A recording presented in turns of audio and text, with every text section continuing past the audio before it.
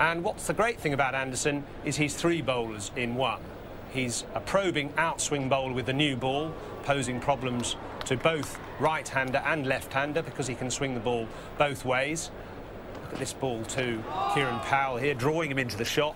The ball curving away towards the slips, and then Anderson following up brilliantly with the in-swinger to the left-hander, the next ball, which knocked him over when he was attempting to leave it.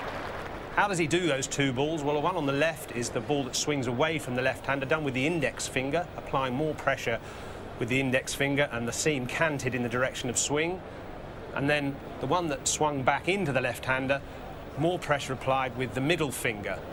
And the seam also canted again in the direction of swing. There's no other changes really in his delivery or his action that the batsman can pick up, but massive differences in productivity. There's the one that swung late away, and then the one that ducked back in. You can see the batsman here attempting to leave it, and too late as the ball swung back in to hit his off stump.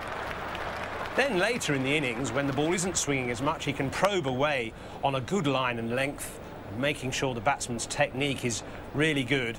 And he picked up his second wicket with basically a straight delivery, which Kirk Edwards played all round.